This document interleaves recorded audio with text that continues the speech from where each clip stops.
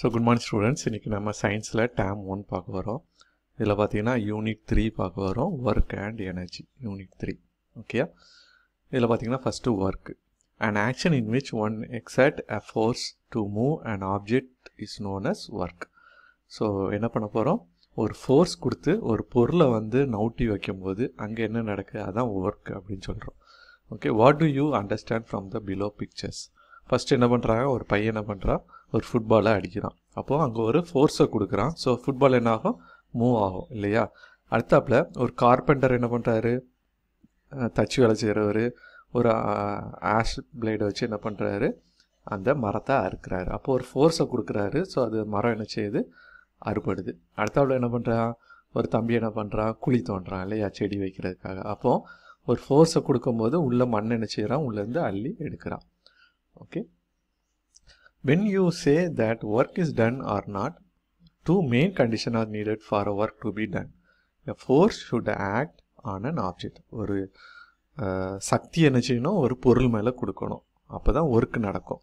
An object should move from one place to another. ஒரு இடத்துலேருந்து இன்னொரு இடத்துக்கு என்ன செய்யணும், அந்த பொருள் வந்து என்ன செய்யணும், நகர்ந்து போகணும். அப்படின்னா அப்போ அங்கே ஒர்க் நடந்திருக்கு. So when a force acting on an object, it makes it move, work is said to be done. ஒரு பொருள் இங்கேருந்து அங்கே நவுண்டிருக்கு அப்படின்னா அங்கே ஒர்க் நடந்திருக்குது அப்படின்னு சொல்லி நம்ம என்ன செஞ்சுக்கலாம், புரிஞ்சுக்கிடலாம். எனர்ஜினா என்ன? இப்போ இதில் பார்த்தீங்கன்னா a man pulls a luggage. To do so he needs some energy. ஒரு மனுஷன் என்ன செய்யறாரு, ஒரு லக்கேஜை இழுத்துட்டு போகிறாரு. அதுக்கு அவருக்கு என்ன தேவை, ஒரு எனர்ஜி தேவை. So what is source? சோர்ஸுங்கிறது இங்கே என்ன, a food gives energy to human. அப்போது உணவு என்ன செய்யுது, ஒரு மனுஷனுக்கு அந்த எனர்ஜி கொடுக்கு. நீங்கள் நல்லா சாப்பிட்டா தான் என்ன செய்ய முடியும், வேலை செய்ய முடியும் இல்லையா? சாப்பிடாம ஏதாவது உங்களை வேலை செய்ய சொன்னால் உங்களுக்கு டயர்ட் ஆயிரும் இல்லையா? அப்புறம் இங்கே ஒரு car moves by the obtain from the burning of fuel. ஒரு கார் வந்து மூவ் ஆகுது அப்படின்னா அங்கே வந்து என்ன பண்ணணும், எரிபொருள் வந்து எரியணும் இல்லையா, ஃபியூயல் இல்லையா? ஒரு பெட்ரோல் டீசல் அப்படி சொல்லுவாங்க இல்லையா, கேஸில் ஓடுறது கார் அப்படி சொல்லுவாங்க இல்லையா? அப்புறம் இங்கே எஸ்கலேட்டர் நீங்கள் பார்த்துருப்பீங்க. நீங்கள் நிற்பீங்க, படி மேலே ஏறிக்கிட்டே போவோம் இல்லை, இதுதான் escalator moves by using electricity as an energy. So electricity மூலமாக தான் மூவ் பண்ணும். ஒன்று நீங்கள் ஸ்டெப்ஸ் வழியாக நீங்கள் நடந்து போகலாம், பட் இங்கே நீங்கள் நடக்கணும்னு அவசியம் இல்லை, நீங்கள் நின்னா போதும் உங்களை தூக்கிட்டு போயிடும். அப்போ அங்கே ஒரு எலக்ட்ரிசிட்டி தேவைப்படுது. ஸோ எனர்ஜி அப்படிங்கிறது என்ன? So energy is defined as a capacity of doing work. Okay, ஒரு வேலை செய்யக்கூடியதுக்கு உள்ள அந்த கெப்பாசிட்டி தான். So energy must be transfer to an object in order to do work. So எனர்ஜிங்கிறது வந்து என்னது, ட்ரான்ஸ்ஃபர் பண்ணுறோம் ஒரு எனர்ஜி. ஓகே, இங்கே ஒரு 6 விதமான எனர்ஜி கொடுத்துருக்கு. என்னெல்லாம், ஒரு chemical energy, mechanical energy, thermal energy, light energy, electrical energy and solar energy. So இவ்வளோ எனர்ஜி இருக்குது. என்ன சரி, ரினியூவல் சோர்சஸ். ரினியூவல்னால் மறுபடியும் யூஸ் பண்ணக்கூடியதான் ரினியூவல். ஓகே, தூக்கி போடாமல் ஒன் டைம் யூஸ் பண்ணிவிட்டு தூக்கி போடுற மாதிரி பொருட்கள் வந்து என்ன அப்படிங்கிறதா. ஸோ இங்கே renewal energy. Renewal sources of energy or replaced naturally over a period of time.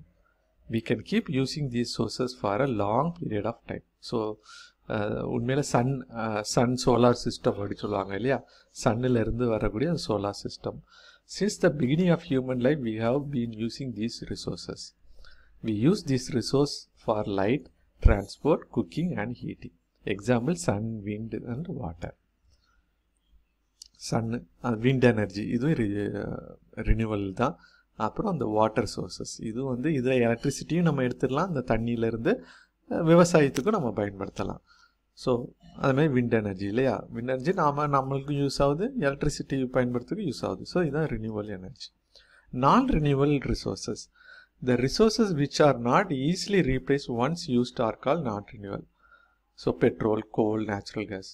So இதெல்லாம் பார்த்தீங்கன்னா வீட்டுக்கு யூஸ் பண்ணுற கேஸ்லாம் இருக்குது இல்லையா, காரில் யூஸ் பண்ணுற பெட்ரோல், அப்புறம் சார்கோல், கோல். இதெல்லாம் வந்து ஒரு நேரம் யூஸ் பண்ணியாச்சுன்னா அது மறுபடியும் அதை யூஸ் பண்ண முடியாது. அது வந்து என்ன ஆயிரும், அப்படியே வேற ஒரு ஸ்டேட்டுக்கு மாறிடும் இல்லையா, ஒன்று காற்றுல கலந்துரும் இல்லைன்னா கரைஞ்சி போயிடும்.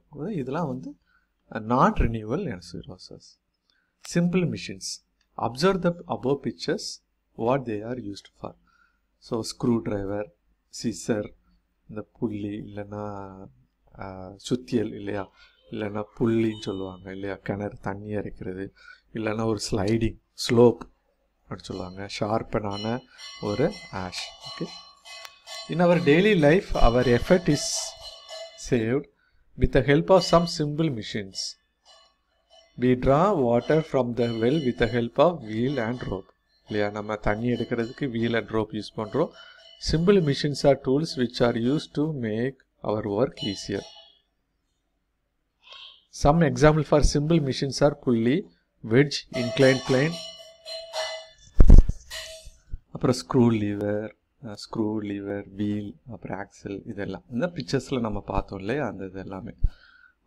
புள்ளினா என்ன? ஸோ ஏதாவது ஒன்று தூக்கக்கூடிய அந்த விஷயங்கள்லாம் நம்ம கிணறு தண்ணி இறைச்சிருப்பாங்க இல்லையா.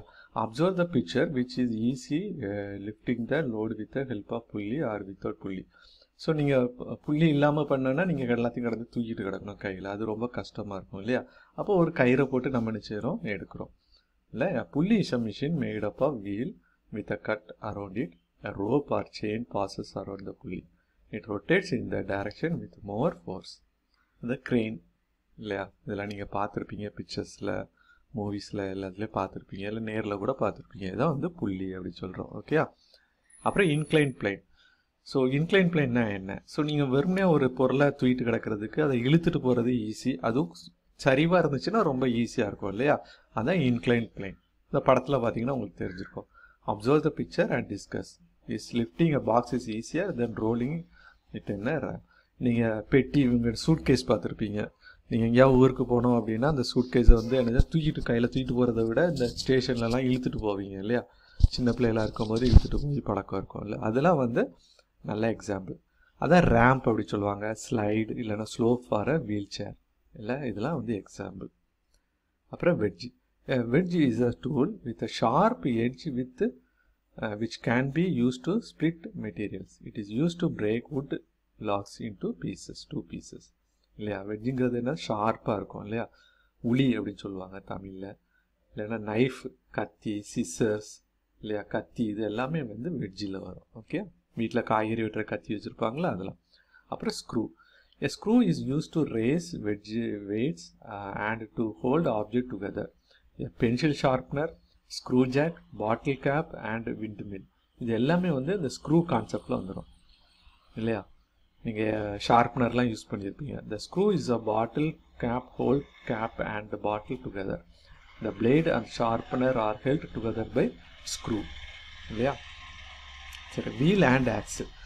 Wheel and axle consist of wheel attached to a small rod so that these two parts rotate together. உதாரணத்துக்கு பார்த்தீங்கன்னா பைசைக்கிள், டோர் நாப், கிரைண்டர், ஆக்ஸ் வீல். அந்த கரும்புச்சாறு பண்ணுற இடத்துலலாம் இருக்கும் இல்லையா அது. இல்லைனா ஒரு கிரைண்டர், வெட் கிரைண்டர், சைக்கிள் இது எல்லாத்துலையும் வீல் அண்ட் ஆக்சில் இருக்கும். அதனால தான் ஈஸியாக நீங்கள் என்ன பண்ண முடியும், பெடல் பண்ண முடியும் இல்லையா. லிவர்.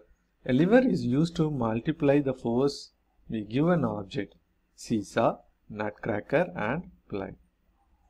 ஸோ இந்த சீசா நீங்கள் பார்க்லலாம் இருக்கும் இல்லையா. ஸோ இதெல்லாம் வந்து லிவர். நீங்கள் போனீங்கன்னா இதெல்லாம் நீங்கள் வந்து செஞ்சுக்கணும், பார்த்துக்கிடணும். ஸோ இதுதான் லிவர்னு சொல்லி கொடுத்தாங்க அப்படின்னு சொல்லி. Okay. Types R liver. லிவரில் 3 types இருக்குது. Okay. To understand the liver we must know the following terms. Load. Load is the object on which the force is applied. நீங்கள் எங்கே லோடு கொடுக்குறீங்க, லோடுங்கிறது நீங்கள் கொடுக்குற எஃபெக்ட்டு. எஃபெக்ட் அப்படிங்கிறது என்னது, effect is the force we apply on the liver. Okay. Load அப்படிங்கிறது நீங்கள் கொடுக்குற அந்த ஃபோர்ஸ். எஃபெக்ட் அப்படிங்கிறது அந்த ஃபோர்ஸ் கொடுக்குறதுனால ஏற்படக்கூடிய அந்த விளைவுகள் இல்லை. அப்புறம் fulcrum is the point on which the liver rotates. Okay. The liver is classified into 3 types according to where the load effect R located with respect to fulcrum. So நீங்கள் picture பார்த்தீங்கன்னா உங்களுக்கு idea இருக்கும். So class 1 liver பார்த்தீங்கன்னா when a fulcrum is between the effect and a load it is known as class 1 level. Example scissor, seesaw, pliers. So சீசாலாம் வந்து load 1ல் வந்துடும். Okay. Class type 1ல். ஏன்னா மிடில் வந்து ஃபல்க்ரம் இருக்கும். ஒரு சைடு ஒரு லோடு, இன்னொரு சைடு அது எஃபெக்டும். எஃபெக்ட்டுங்க உங்கள் ஃப்ரெண்ட்ஸு, நீங்கள் லோடு. ஸோ அந்த மாதிரி சிசர் அதெல்லாம் வந்து கிளாஸ் 1. கிளாஸ் 2ல் பார்த்தீங்க அப்படின்னா இந்த மாதிரி பொருட்கள் இல்லைன்னா ஜூஸ் புளிகிறது இல்லையா, எலுமிச்சம்பழம் ஜூஸ் புளிகிறது இது எல்லாமே வந்து என்னது கிளாஸ் 2ல் வந்துடும். அதாவது load is between the effect and the fulcrum. So load வந்து ஃபுல்க்ரமுக்கும் எஃபெக்ட்டுக்கும் இடையில இருக்கும். ஓகே. சரி, அப்புறம் class 3. In this lever, the effect is between load and the fulcrum. Effect வந்து எங்கே இருக்கும்? லோடுக்கும் இதுக்கு இடம். ஒரு இந்த ஸ்டாப்லர் இல்லையா, நீங்கள் அது மாதிரி நீங்கள் வீட்டில் வந்து இந்த முட்டை இதெல்லாம் வந்து என்ன பண்ணுவாங்க, ஒன்று வச்சு எடுப்பாங்க இல்லையா, ஒரு சின்ன லிவர் வச்சு எடுப்பாங்க. ஸோ இதெல்லாம் வந்து என்னது, கிளாஸ் 3ல் வரக்கூடிய விஷயங்கள். ஓகே, சரி, இந்த வீடியோ பிடிச்சிருந்தால் லைக் பண்ணுங்கள், என்னுடைய சேனலை சப்ஸ்கிரைப் பண்ணுங்கள். நன்றி, வணக்கம்.